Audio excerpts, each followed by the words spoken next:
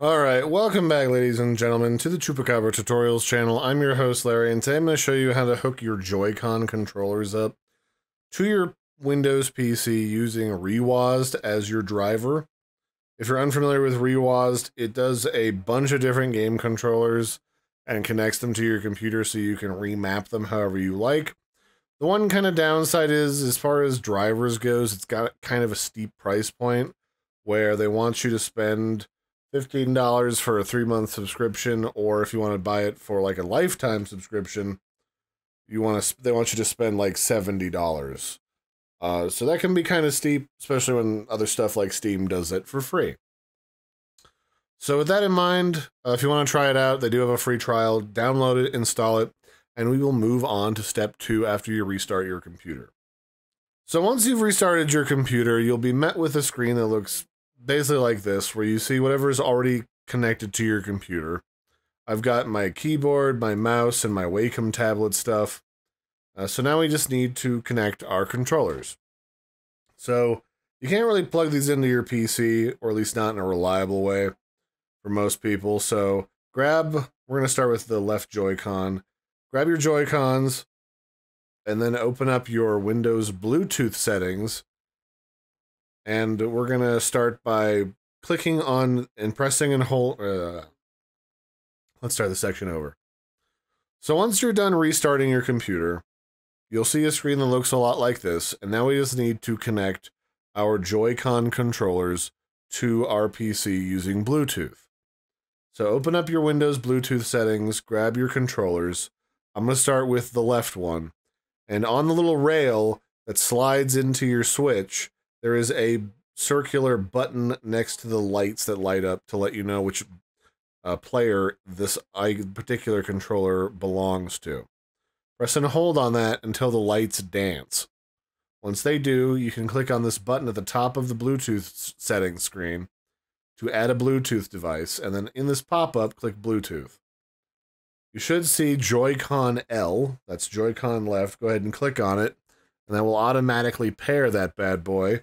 And then you'll hear a bunch of dinging noises, and maybe a couple pop-ups will happen, where it'll tell you what this current status is of the device that you just plugged in. From there, we're going to do the right Joy-Con, same thing, press and hold the circular button on the power rail until it starts to dance with the lights, and then click on Add Bluetooth or other device, click Bluetooth, and then you should see Joy-Con R. Once you do, both Joy-Cons will be fully set up and connected to your PC. Alright, so now you've got both of your Joy-Cons paired to your computer, and they're connected with Bluetooth, and they'll show up here at the bottom of the reWASD screen as two independent devices. And when you click on them, they'll vibrate. That's good. That's a good start, but they're currently behaving as if they're two separate devices, and we want them to behave as one singular device. So to fix that, we're going to click on the left one, and we're going to hit Group, and then we're going to group that device with the Nintendo Switch Joy-Con right and click Close. Now, this is being treated as one singular controller, and you should be good to go. This is going to allow you to play different games as if this is just a generic Xbox controller, now that it's all connected and set up. You can also do things like create custom profiles for your games where, like, if you boot up a specific game, it'll use a specific set of key bindings versus another set of key bindings. To do that, all you have to do is add a game or profile here at the top. I've got Abiotic Factor running in the background, just as an example. So when you hit add a game profile, you can call this like Abiotic Joy-Cons. And then you can add an active process to this. In this case, Abiotic Factor, I'll add those. And click add. And now I can just rebind whatever buttons I want. I can either click on them on the controller to rebind them. And I'm going to say this little minus button, I'm going to remap this to E for my inventory. And then plus I'm going to remap to X for my stats. And then the home button, I'm going to do C for crafting.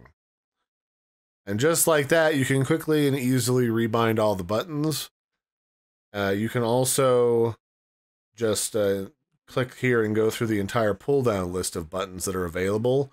You can pretty much rebind it to any generic controller input or keyboard or mouse input that is connected to your computer.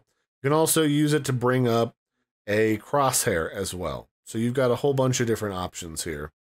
You can also just click on them, either on your mouse or your keyboard, to bind them if you want as well.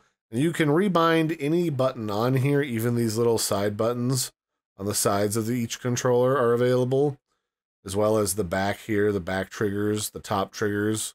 You can change the virtual mouse sensitivity.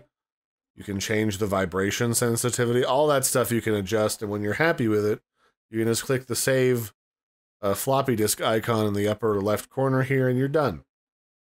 Whenever you play Abiotic Factory, that would be your settings.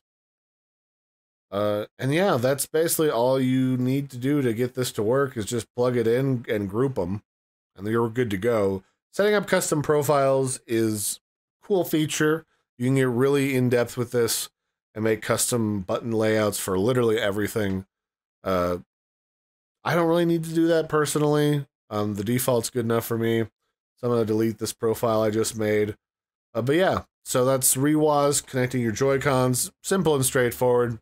It's just a plug-and-play situation. Download the software, install it, connect your controller, and you're good. So that'll be it. Don't forget to like and subscribe, and I'll catch you next time. Bye, everybody, and have a good one.